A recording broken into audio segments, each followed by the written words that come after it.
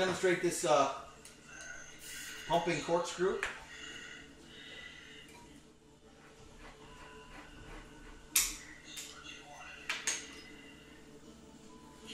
can see it has this cork remover on the underside, and it has a needle with a hole in it that allows air to come through. Can you see it that good there, or do you want to come a little closer? You just enter this in.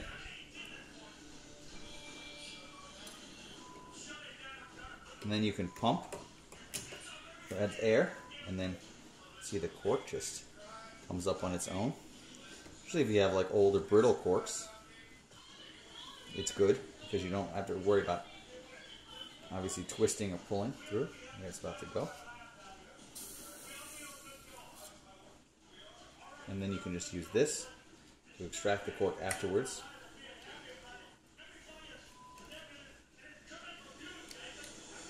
There you go.